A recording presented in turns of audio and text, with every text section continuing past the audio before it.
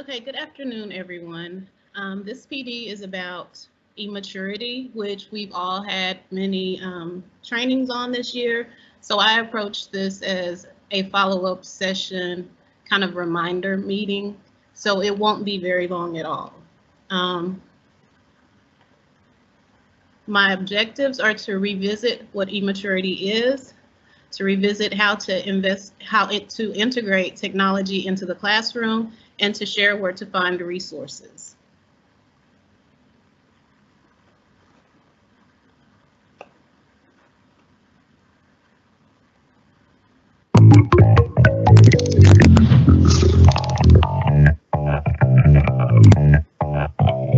The Future Classroom Maturity Model is a tool that can be used to decide how mature or advanced a school or education system is in terms of its level of innovation.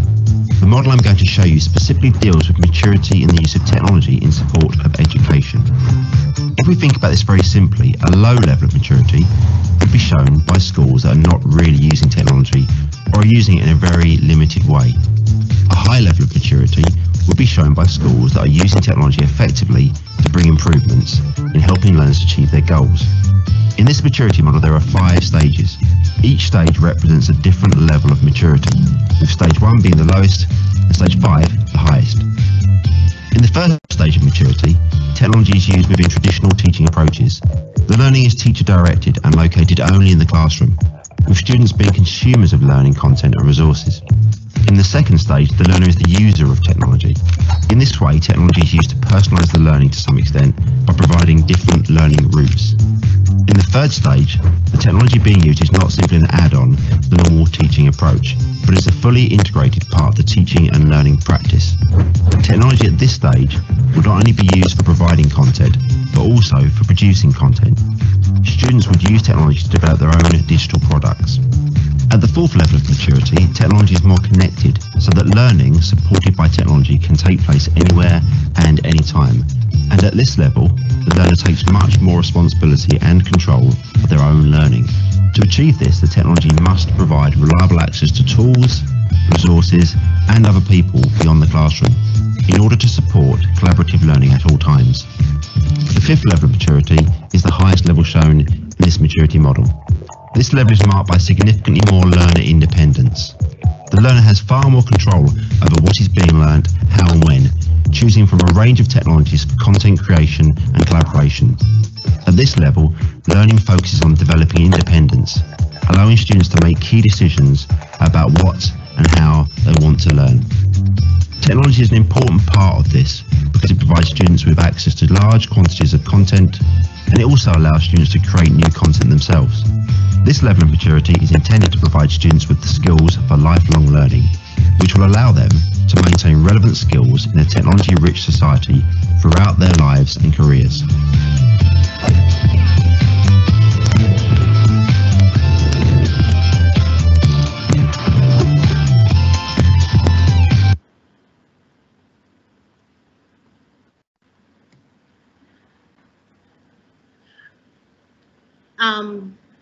Basically, the e-maturity model, as the video stated, there are 5 stages. Exchange is where we swap traditional practices with ICT. Enrich is where we engage the learners by using a rich mix of media. Enhance, we deepen the learning through the use of ICT. Extend, we change the content, process, and location of learning. And when we empower students, we enable learners to take control of their own learning.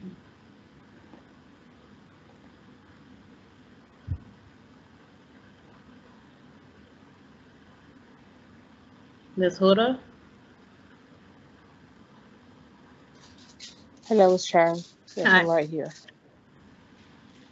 السلام عليكم. بالنسبة للخطوات الخمسة زي ما اتعرضت في الفيديو، أول خطوة الاستبدال، استخدام تكنولوجيا المعلومات والاتصالات بديلا عن الممارسات التقليدية. الإثراء، إشراك المتعلمين باستخدام مزيج متنوع من الوسائط. التعزيز، تعميق التعلم باستخدام تكنولوجيا المعلومات والاتصالات. التوسيع، تغيير محتوى التعلم وعملياته ومواقعه. والتمكين، وهي أعلى إطار أو أعلى مرحلة إتاحة الفرصة للمتعلمين ليتولوا إدارة التعلم. Okay, Ms. Sharon, go on. This also shows how the stages of the e-maturity model aligns with Bloom's taxonomy. The lowest level, of course, knowledge, then we build up to comprehension, application, analysis, synthesis, and evaluation. الخطوات برضو تتطابق مع بلومز تاكسونومي. أول خطوة المعرفة، وبعدها الاستيعاب والتطبيق والتحليل والتركيب، وآخر شيء التقييم.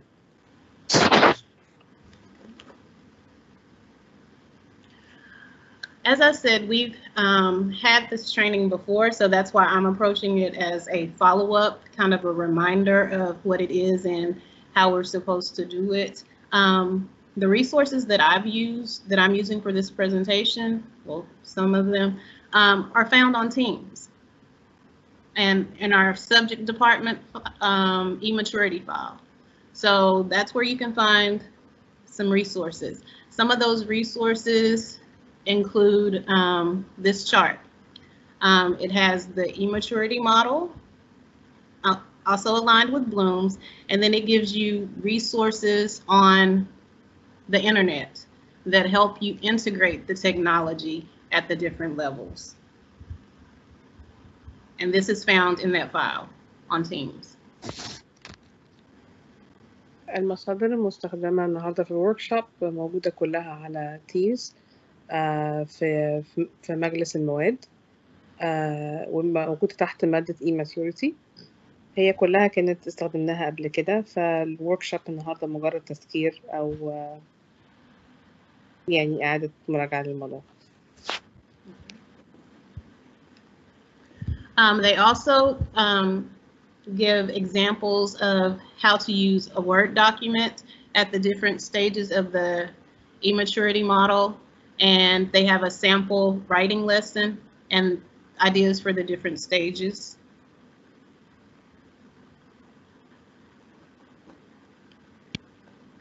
They also provide a sample for how to use YouTube at the different stages. Also, how you can integrate, how you can use PowerPoint at the different stages of e-maturity.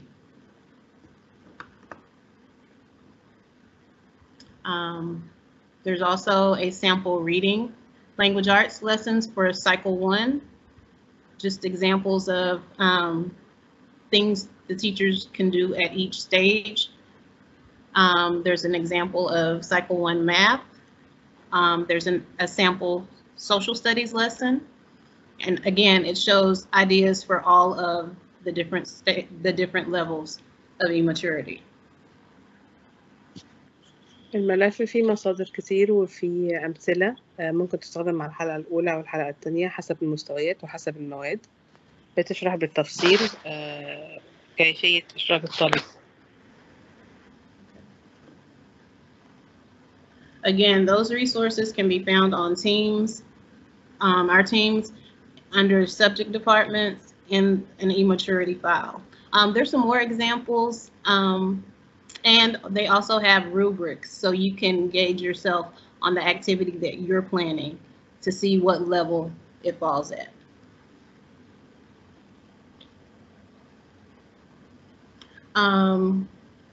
We can also, I think we all had to do in March an e-maturity training on learning curve. So that's another place you can go back and look for ideas and resources for e-maturity. الكورس اللي عملناه في مارس عن e-maturity على learning curve برضو في أمثلة كتير وفي مصادر كتير ممكن نستخدمها في الصف.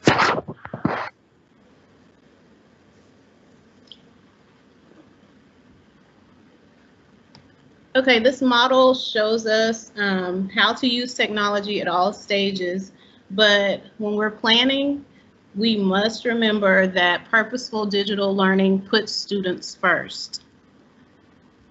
The benefits of technology can enhance any contemporary classroom. However, the way technology is implemented and used in classrooms of various grade levels and content areas will differ. For younger students, technology can be used to build fundamental skills to prepare them for future independent learning. Students can use interactive games to reinforce math, spelling, phonetic, and reading skills. As students begin to take steps to transform into independent thinkers, they can use technology to develop basic life skills. Using technology to acquire skills such as conducting research can be applied to any content area. And once students reach their secondary education, they can discover ways to use technology that can be beneficial for college and career development. Familiarization with Microsoft Office and Google Drive teach students to make spreadsheets, slideshow presentations, and share documents where they can receive fluid feedback on their work. Many careers use these elements of Microsoft and Google to organize information and collaborate between colleagues and clients.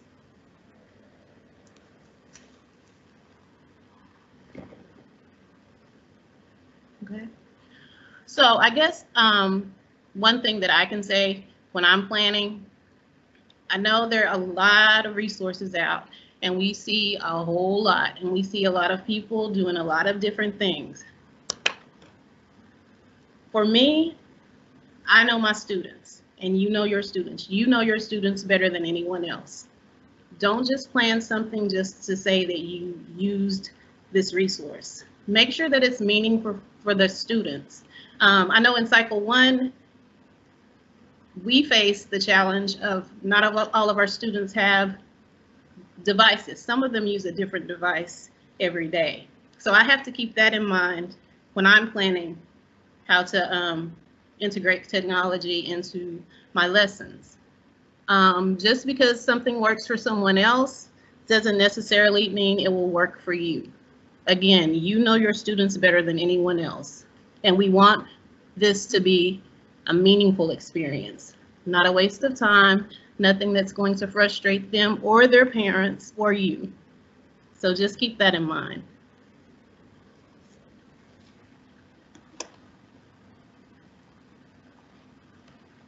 And I'm at the end. Are there any questions? Anyone have any questions? I might not know the answer, I probably won't, but I can direct it to someone that does.